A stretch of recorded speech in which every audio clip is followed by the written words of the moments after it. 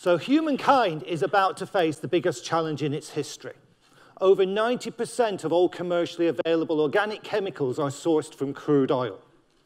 So what, you may say? Who cares? Well, organic chemicals are what we make pharmaceuticals, healthcare products, synthetic fibers, cosmetics, paints, liquid crystal displays, flavors, fragrances, and a great many other products from. Without them, our lives would be much shorter and of much lower quality. Unfortunately, fossil fuels such as crude oil will not last forever. The latest figures from BP suggest that known reserves of oil will be exhausted in 50 years' time. Known reserves of gas will last for 53 years, known reserves of coal for 134 years. Now, the good news is these figures are almost certainly wrong because they're based on a very simplistic analysis of the data. But they do serve to illustrate that we are using supplies of fossil fuels far faster than they can possibly be replenished, and our rate of use is increasing as the number of people on the planet increases and as we all get wealthier. Not only is our use of fossil fuels unsustainable, it's also resulting in ever-increasing levels of carbon dioxide in the atmosphere. So if we want a green and pleasant future, then it's essential that we wean the chemicals industry off its addiction to crude oil and onto sustainable feedstocks. A direct consequence of the fact that we live in a that we rely on fossil fuels is that we live in a linear economy, in which we take resources out of the ground, convert them into something that's of use to us, then throw them away. This is directly responsible for the two biggest challenges facing the planet: climate change and marine plastic pollution.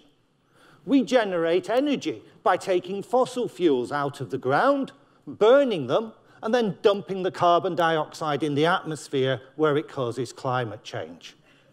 We make plastics from crude oil, which again we take out of the ground. We use many of those plastics only once, then we throw them away into landfill, from where they make their way through rivers to the oceans and cause marine plastic pollution. In contrast, in a circular economy, there is no waste.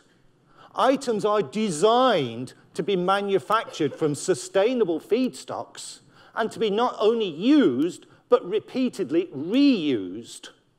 When they can no longer be reused, they are designed to be repaired or remade. At the end of their lives, they can be recycled into a different useful product. And eventually, they can be broken back down into the same building blocks from which they were made, and then remade into either the same or a different item again. So if we want to tackle major global challenges such as climate change, it is essential that we switch the world economy from a linear economy to a circular economy. And my research and my talk today is based on the idea that carbon dioxide itself can be an excellent feedstock for a future sustainable chemicals industry, and this would be an example of a circular economy. Now, there's no shortage of waste carbon dioxide. We generate vast quantities of it, burning fossil fuels to generate energy. The chemicals industry is also a major producer of waste carbon dioxide, particularly during cement production, aluminium production, and iron and steel manufacture. And of course, we can get carbon dioxide from the Earth's atmosphere.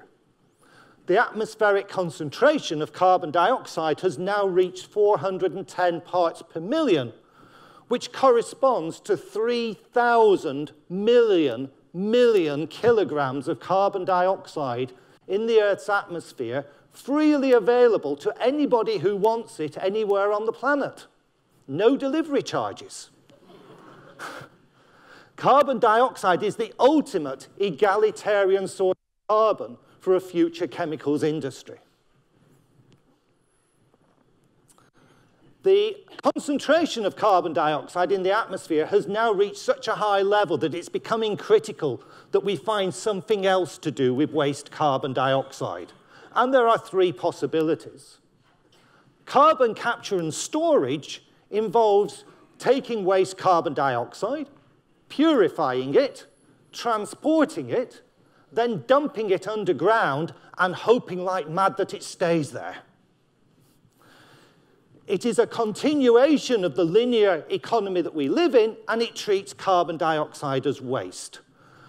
Carbon capture and storage is also an extremely expensive process that produces nothing of value at the end of it, and therefore, whilst it may be good for the environment, it will always be bad for profit.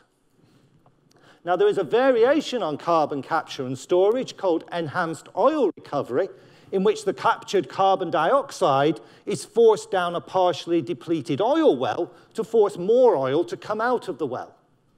Of course, when that oil is eventually burnt, it produces even more carbon dioxide, which needs to be treated and disposed of. So not surprisingly, enhanced oil recovery is very popular with oil companies as it allows them to make more profit, but it is bad for the environment, and it is potentially a very dangerous pyramid scheme because more carbon dioxide is generated burning the oil than was pumped down the well in the first place. Fortunately, there is a third possibility, which is carbon capture and utilisation. And this treats carbon dioxide not as a waste, but as a valuable resource. It's good for the environment. It's also good for profit because we're making a valuable, saleable product from the carbon dioxide. And the carbon dioxide can be used to make chemicals or fuels that would otherwise have to be made from fossil fuels. Now, one issue with carbon capture and utilisation is that there is a difference in scale between waste carbon dioxide production and chemicals production. And in fact, only 5% of all the waste carbon dioxide that we generate each year would be enough to make all of the organic chemicals that we need in a year. So it looks like you can't make much of an impact on the carbon dioxide problem by making chemicals. But of course, chemicals are not the only thing that we can make from carbon dioxide. We can also make fuels. Replacements for natural gas, for petrol, for diesel, for aviation fuel, which we would normally get from fossil fuels. And that would consume the other 95% of the waste carbon dioxide produced in a given year. And it's instructive to look at what happens at present in a petrochemical refinery. So about 70% of crude oil is currently converted into transport fuels. About 25% is converted into non-transport fuels.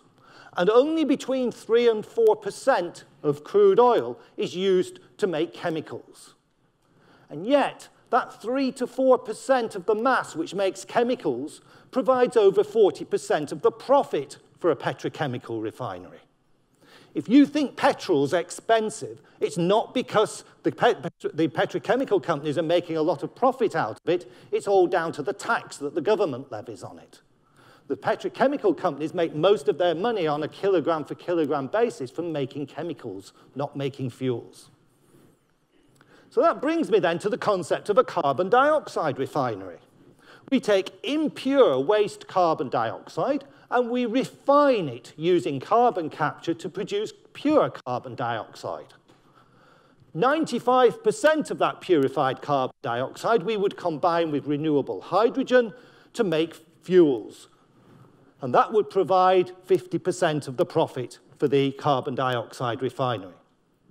The other 5% of the carbon dioxide we combine with renewable feedstocks obtained from waste biomass to make the wide range of chemicals that we need. And that provides the other 50% of the profit.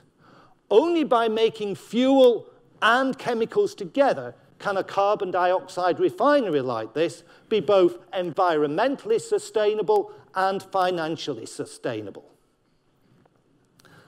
The hydrogen that's needed to make the fuels, that can come from electrolysis of water using renewable energy, for example, from wind turbines. And already the Germans have so many wind turbines in the North Sea that on windy nights they have to turn them off because they would generate so much electricity that the German grid couldn't cope and would literally explode. The production of chemicals from waste biomass is a major research theme within both the Green Chemistry Centre of Excellence and the Centre for Novel Agricultural Products here at the University of York. And together we've established the Biorenewables Development Centre as a pilot plant facility to allow us to scale up the technologies that we're developing. So what are my group doing to develop chemistry for use within a carbon dioxide refinery? Well, we're interested in a class of chemicals called cyclic carbonates. And cyclic carbonates are extremely important because they are the electrolytes used in lithium-ion batteries.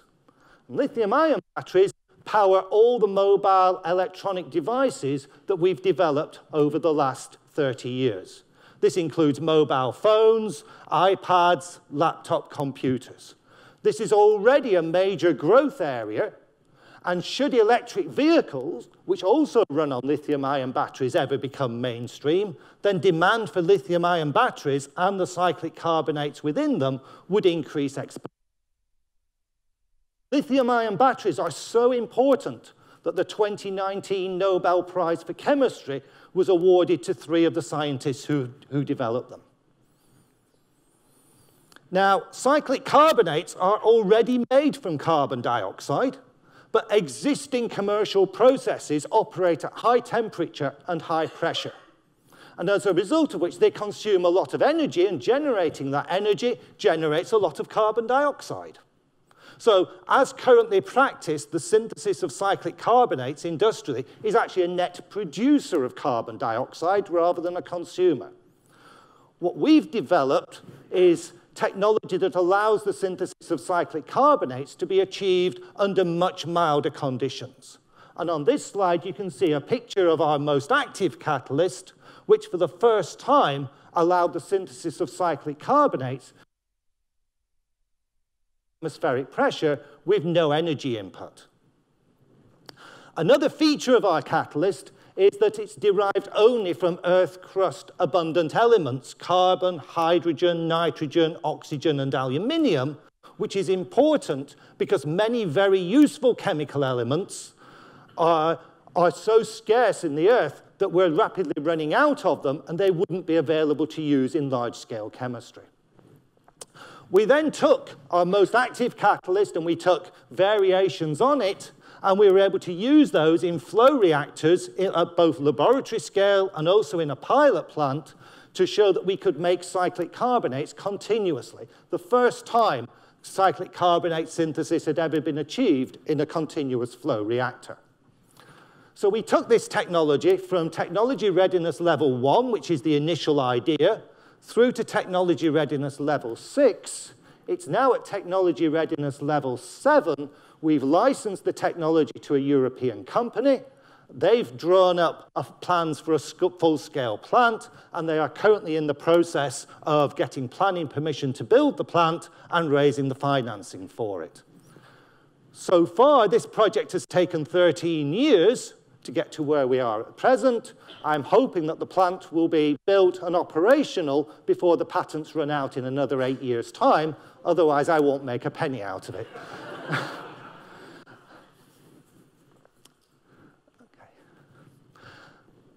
Lithium-ion batteries are not the only thing that you can make from cyclic carbonates.